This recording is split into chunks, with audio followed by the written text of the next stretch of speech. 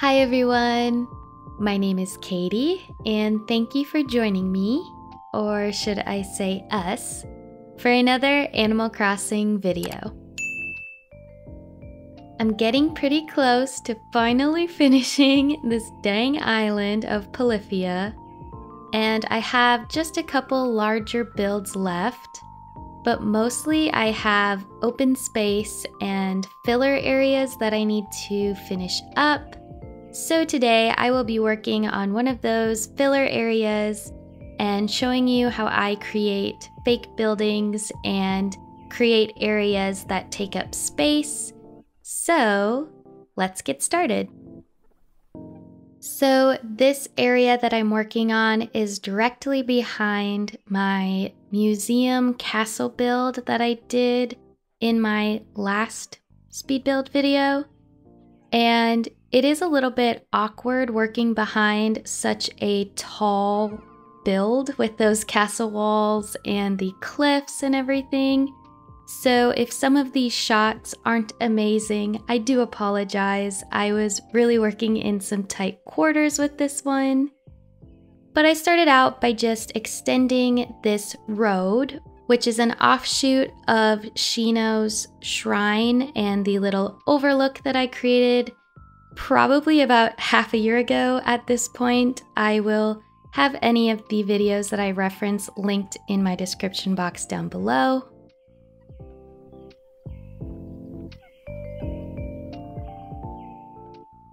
I mentioned in the intro, but I am getting very close to finishing this dang island. I am very excited.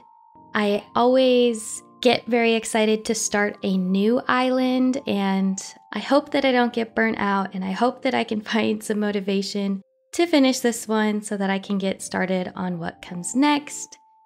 It's also helpful that spring is around the corner, and working in cherry blossom season makes me really long for spring, and it snowed today, the day that I am recording this intro, and I am totally over the snow, so I'm ready for spring.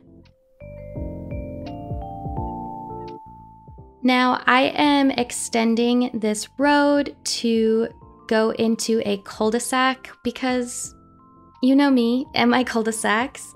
I love them. I can't get enough of them. This cul-de-sac will lead to the two houses that are back there in the background, and that is one of the bigger builds that I have left to do on the island, but those are the last houses that I have to decorate, which is pretty exciting. I'm getting there. I'm a very slow island designer, but I'm getting there, and that makes me excited. So then I am building up these cliffs. This is the starting point for my fake buildings. It is just a 2x3 cliff, and then I surround the cliffs with the medieval sidewalls. Of course, because this is a cherry blossom island, I had to use the pink variation. It is seriously so cute. I still don't understand why they didn't make a matching castle wall variant for this beautiful pastel pink. So yeah, I'm just adding the medieval sidewalls to each side of the little cliffs, 2 in the front, 2 in the back, and 1 on each side.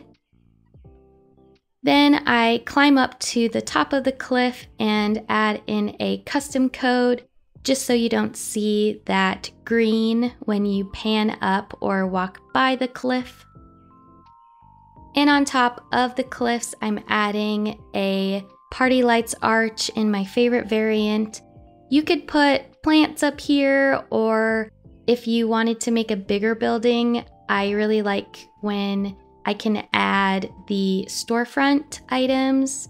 That looks really good. I'll again have a video linked below on how I made some fake buildings using those storefronts. And I just think this looks so cute. I love the party lights, and seeing them poke out from the top I think looks really nice. And then I got started on extending this up into a cul-de-sac. I do, in this video, create the actual cul-de-sac, which at this point, how many times have I done this? I don't know. And then one thing I really wanted to do with this cul-de-sac was use that fence item to surround one of the park trees. I can't remember what they're actually called in the game, but I really wanted to do that because I haven't done that yet and I really like how it looks. So I just left that fence there to remind myself that that is what I wanted to do here. And I'm just going around filling in the different patterns to create the cul-de-sac. As always, I choose one specific pattern, such as the solid sidewalk, and I lay down all of the solid sidewalks in all of the places that it needs to go. And then I switch to the diagonals, and I do the diagonals, and then I switch to the actual road paths, and so on and so forth. I probably could do this in my sleep at this point, but sometimes I do dream about other Animal Crossing things though. Do you ever do that? I don't know. Is that weird? Anyway, so I'm wrapping up this cul-de-sac, and after I get some more motivation, I will be completing this little neighborhood, which will branch out into these two houses, which are going to be little fishing huts, and I'm so excited. I think it's gonna look very, very cute. So now that I have all of those codes laid down, I again am going to add in these fences and eventually that tree item that I really like, the evergreen ash, that's what it's called. Again, had to go with the pink fence because when else am I going to use it if not on this island? And I do think it looks really cute, especially behind the pink fake buildings and with all of the cherry blossoms. And then I'm just putting in some trees to, again, fill up space. Trees are probably one of the best ways to fill up space and create transition areas. And I'm just creating more height behind the buildings themselves with the bamboo trees and these maypoles.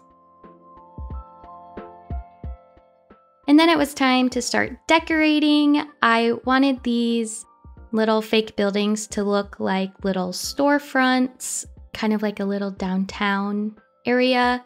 So I added in one of my favorite items, the phone booth with a park clock. And then I also put in these pink covered counters because again, when else am I ever going to use these? And I think that they look so cute with those little rose details.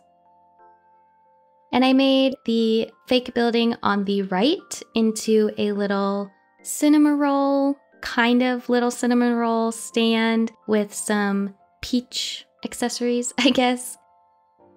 And I added in some street lights and also had to put in some different menu boards for the little storefronts. I basically just picked all of my favorite white and pink items and added them all around in this build, including my favorite modes of transportation, like the cruiser bike and the scooter.